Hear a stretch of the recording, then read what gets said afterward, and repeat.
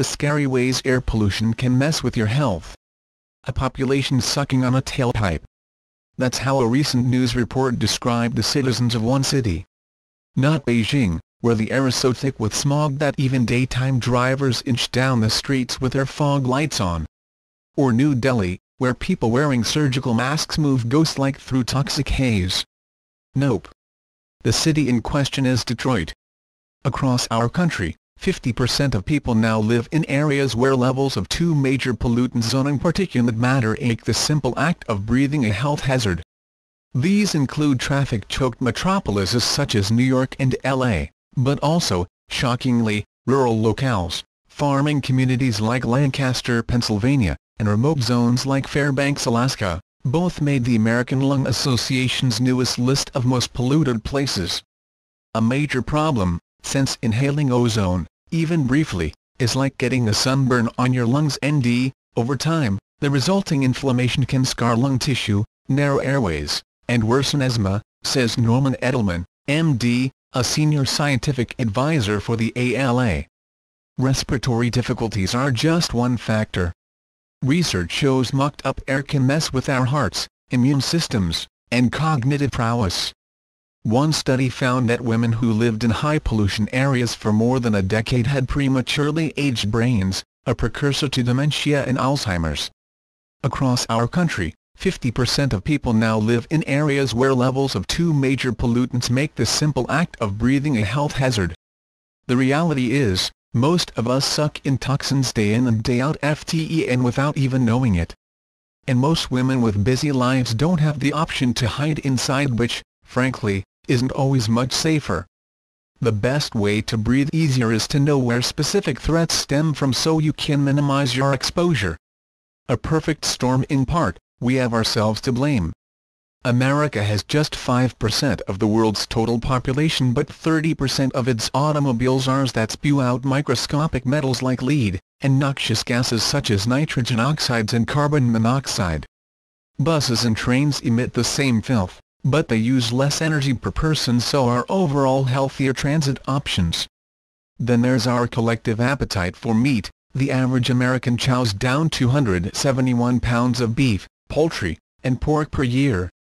Much of that livestock eats grains sprayed with pesticides that can drift miles to poison our nervous systems. Plus, their flagellance is high in methane, a gas 25 times more toxic than carbon monoxide, and the animal's waste contains ammonia, which can mix with factory exhaust to form particulate matter. Both cars and cows also flood the air with heat-trapping gases that contribute to climate change, which is terrible for the environment and our health.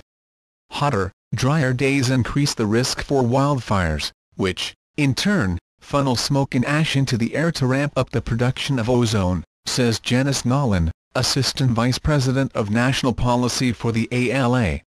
Sounds pretty remote for city dwellers, but after wildfires engulfed Quebec in 2002, air quality scientists in Baltimore, 700 miles away, measured a 30-fold increase in particulate matter.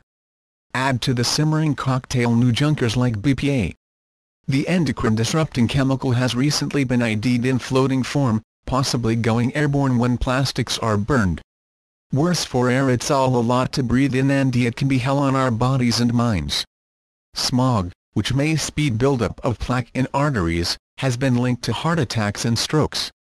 It's also now tied to multiple types of cancer, including breast and ovarian, since tiny toxic particles can penetrate the lungs and skin, enter the bloodstream, and disperse carcinogenic compounds throughout the body.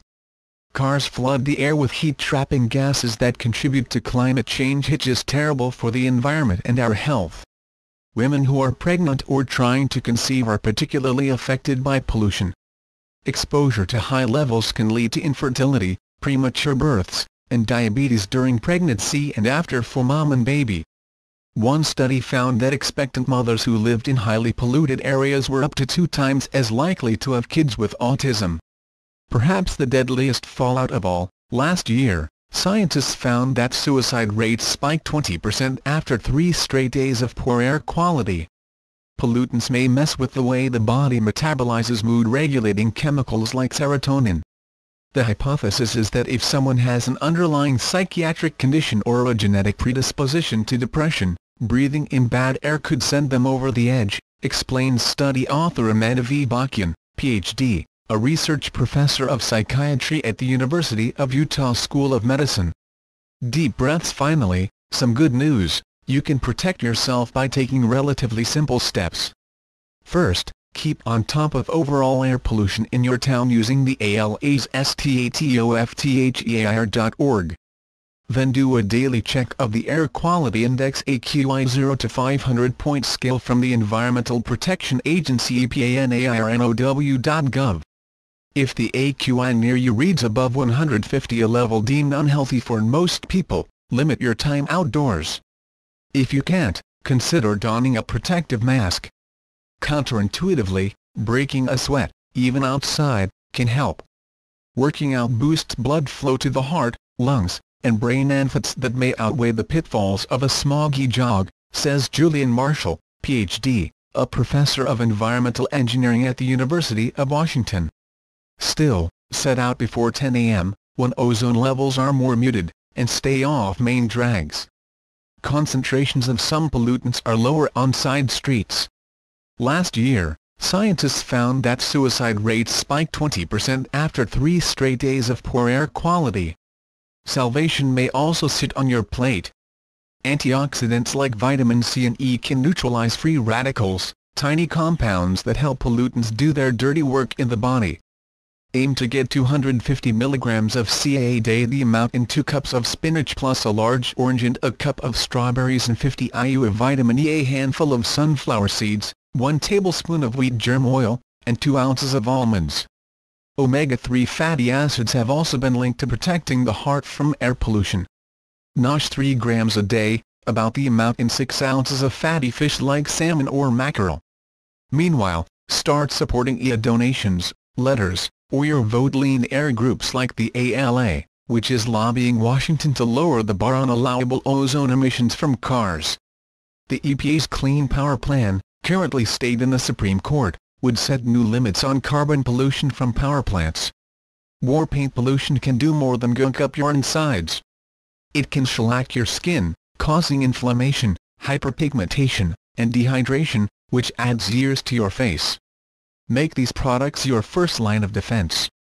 Kiehl's cilantro and orange extract pollutant defending mask, $32, KIEHLS.com. Cilantro seed oil repairs skin barrier damage caused by pollution. Orange extract curbs oxidative stress. Slather it on overnight. Rinse off in the AM. Declear anti-pollution hydrating gel cream, $67, DECLEORUSA.com. A combo of moringa and centella plant extracts can quell pollution-caused inflammation.